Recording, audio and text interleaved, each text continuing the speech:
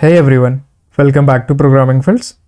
I'm Umesh Rana and today I'm back with another interesting tutorial in our data table playlist using the Yajra package.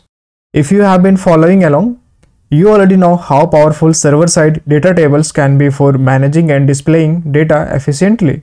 And so far in our playlist, we have covered some amazing features, which are server-side data rendering to handle large data sets efficiently.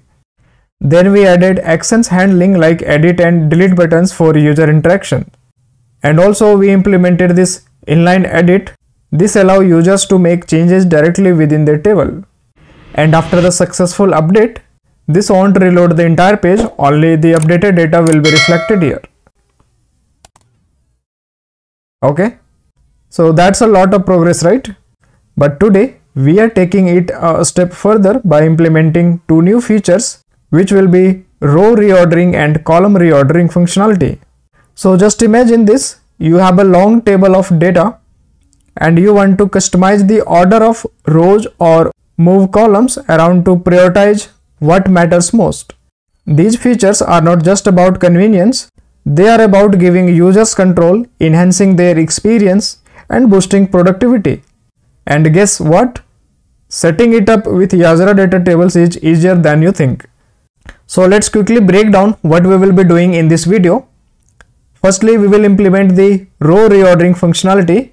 This lets you drag and drop rows to change their order. And this will be perfect for sorting tasks, prioritize or custom arrangements.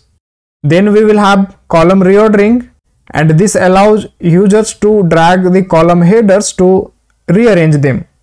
And this will be super useful when you want to temporarily prioritize certain data without permanently changing the table structure. Both features add flexibility to your tables, and also these make them more dynamic and user-friendly. Plus, when combined with server-side processing, these changes can be saved, so the order persists even when the page reloads. Alright, so let's quickly jump to the practical part. So in order to implement the row reordering and column reordering, we will have to include the datatable.js. And as of now, in our current project, we have included the datatable.js. So if I will come to the users blade file, here we have the bootstrap CDN. This is for CSS. Thereafter, we have added this datatable.css. And if you scroll down, before closing of this body tag, here we have the jQuery CDN. These are the bootstrap.js. And here we have the datatable.js. But in the default datatable.js, we won't have the reorderable functionality. Therefore, we will have to include additional JS provided by datatable.js. So let's come to the official website of the datatable.js. So in the browser, let's search for datatable.js. Let's click on this datatables. Here we have the download option. Let's click on this. Inside the download option, if you will scroll down, here we will have to choose the styling framework. So as of now, we have used Bootstrap 5. Let's select this. Thereafter, we will have to choose the package. Here we are going to select data tables. Now if you will scroll down, we will have the extensions option. So in the extensions, we will have to select those features which we want to implement in our project. And after choosing any of the features from here, you will have to download that file, or you can simply include that in the CDN form. So this is the default CDN form here. Okay. And as of now, I'm going to choose row reorderable and column reorderable functionality. So firstly, I will select row reorder, and if I will scroll down, here I'm going to choose the CDN option. And I will select minify.js, and here we have the concatenate option. That means if you want to select multiple features from the data table, then all those CDNs will be concatenated in a single JS. And if you want to combine the JS in a single file together, then you can choose this concatenate option. As of now, I will deselect this. So this will create the separate JS file for this. Okay. I already chosen the datatable.css. So as of now, I will simply copy this datatable reorderable CSS. Let's copy it come to the application, scroll up. Here after the datatable.css, I will paste this row reorderable CSS. This is datatable row reorderable CSS. Okay, this is fine. Now let's come to the documentation again. Next we will have to copy the row reorderable JS file. So let's copy the JS from here. Let's come to the application, and before closing of the body tag, after this datatable.js, let's paste this row reorderable JS. Alright, this is fine. Now in the next step, we will have to add the property here inside the data table initialization. So inside this object, let's add the property as row reorder, and let's add it to true. Okay. Now let's come to the application. Let's refresh it and let's try to reorder this. So in the first TD, if you will try to reorder this, just like this, you can see now this row is draggable and droppable. If you will select any of the row from here, you can see we can easily drag and drop anywhere inside this table. Alright, now let's try to drop it here inside this table. Alright, if I will drop it here in the first row position, you will notice that row number 4 is not dropped in the row 1 position. Alright, currently this enabled the drag feature, but we are unable to drop that in the exact position. And this is happening because when we try to drop that row, this is again triggering one AJAX call. So if I will inspect the developer console and let's active on the network tab. Now let me try to drag and drop any row. So here I will select this row number 3 and I will try to drop in the row 1 position. Okay. And when I dropped it, you can see this triggered the AJAX call. Alright. So due to this AJAX call, here this reset that row reorder. So we will have to prevent this AJAX call when we dropped any row inside this row reorder functionality. And for this, we will have to make some change inside that property. So let's come to the code editor. Inside this row reorder functionality, I will remove this true and I will form this object here just like this. And we will have to add one property as update to false here, just like this. Okay. Now let's come to the browser. Let's refresh this. Let me clear the network tab. Now I will try to drag this row 3 to row 1. Yes, we can see. Now the row number 3 has been dragged to row 1 and here we don't have any AJAX call triggered yet. So this prevented that resetting of the row position. Now we are easily able to drag and drop it. Let me close this and let's try to drag any of the row and let's try to drop it anywhere. Okay. So this is so simple. Now here, if you will notice, if we will try to drag and drop from the second column, that means from the second TD here, the drag and drop is not working. Only this is working on the beginning of this first TD. That means if we will try to drag and drop from the first TD only, then only this is working. Okay. Rest if you will try to drag and drop from any TD, you won't be able to drag and drop it. So for this we will have to make the entire TR2 draggable and droppable so that from any TD cell we can drag and drop this row. So let's come to the code editor again. Here inside this row reorder object, I will add one more property as selector. Inside this selector, I will pass the selector. On that we want to perform the drag and drop. So I will pass tr. Okay. Now the row reorderable functionality will be working on the entire row. Let's come to the browser. Let's refresh. Now let's try to drag and drop from here. Okay. Now we can see from any TD, we can drag and drop the entire row.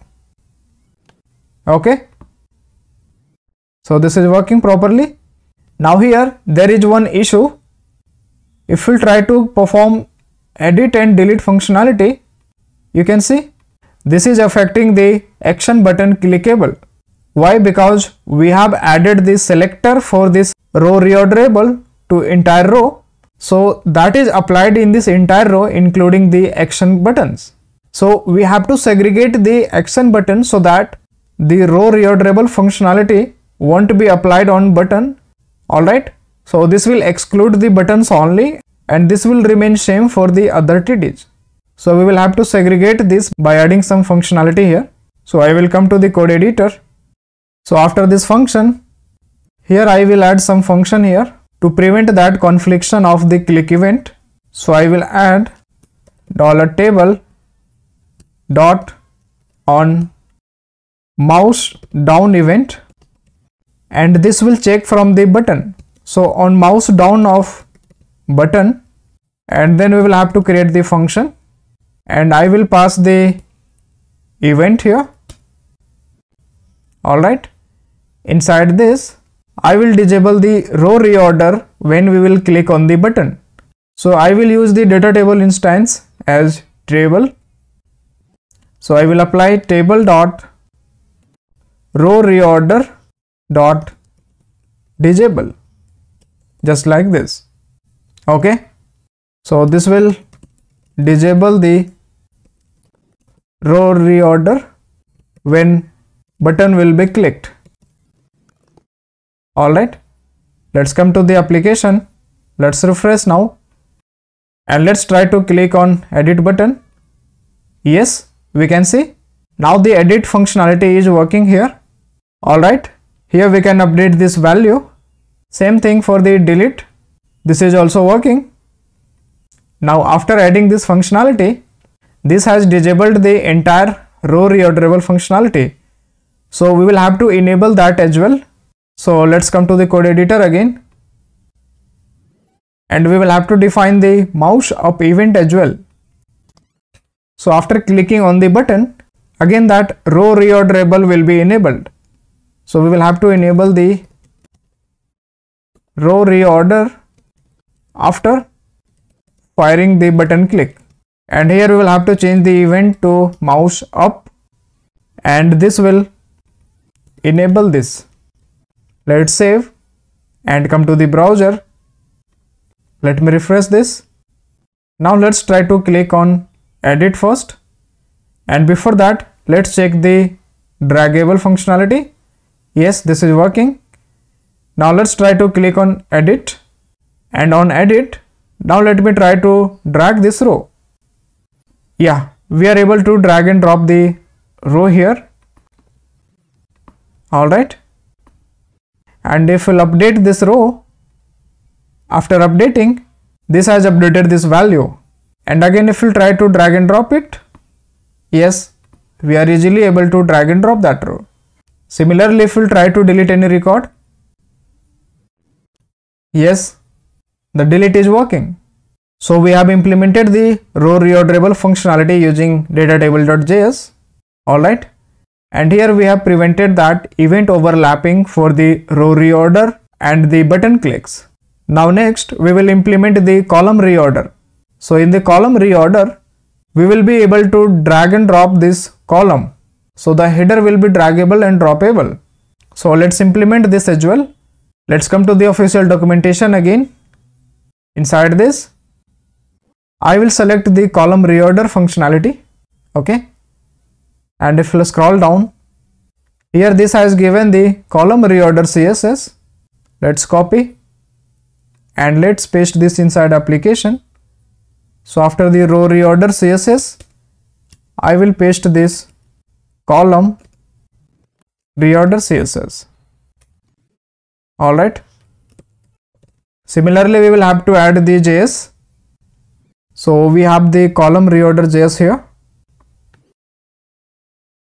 Let's copy and let's paste it again. So I will paste it after this row reorder JS. Okay, this is fine. We will have to add the property as col reorder. So this will specify the column reorderable functionality, and we will have to set it to true. This is fine. Now let's come to the browser. Let's refresh the application, and here let's try to drag and drop the column. Now here I will try to drag this name column in the email position. Yes, we can see entire column has been dragged and dropped in the second column position. Similarly, if we'll try to drag this to another column position, yes, we can drag this. Alright. So this is working properly. Okay. And that's it. We have successfully added row reordering and column reordering functionality to our Yajra data table setup. We used the row reorder and column reorder plugins. We updated our data table initializations to enable these features. These features make your tables much more interactive and user-friendly, and your users will love the added flexibility. If you found this video helpful, make sure to hit that like button, subscribe and share it with your developer friends. And if you have any questions or suggestions for the future videos, drop them in the comments below. I would love to hear from you. So thanks for watching, and stay tuned for more Laravel and data table tutorials. Until next time, happy coding.